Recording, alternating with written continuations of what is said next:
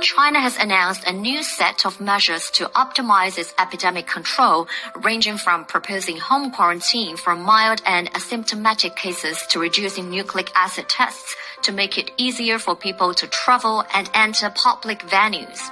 The measures were introduced based on the latest epidemic situation and mutation of the virus to contain the epidemic in a more science-based and targeted manner. Over the past 3 years, China has issued 9 editions of COVID-19 control protocols, together with the 20 measures announced in November 2022 and the latest 10 released on Wednesday.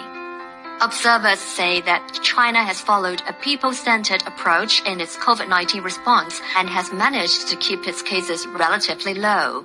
If we see the global epidemiological trend, we can see that the COVID-19, I'm talking about January, February 2020.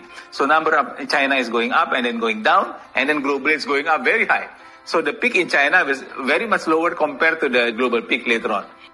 So they had one of the best control measures. You keep on observing what is happening.